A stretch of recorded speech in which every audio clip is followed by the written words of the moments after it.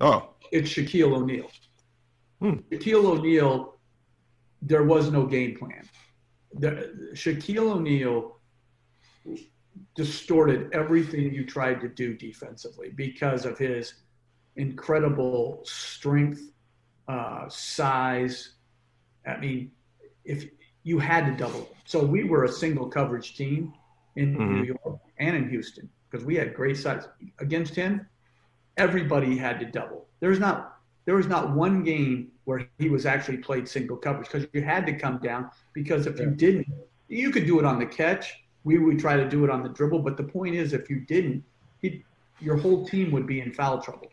And Hmm. if he was actually refereed correctly, Oh. his Yeah. team would have never lost. His team would have always been in the penalty. But because he's so big, so strong, people like they would like swing at him to try Yeah, to they beat up on him. and so like on pick and roll defense, if you came off his body and he rolled to the rim, like and you tried to pick that roll man up with a smaller guy, they would look at you like if that was your plan, they'd be like, yeah, sure. Why don't you try to do that, Jeff?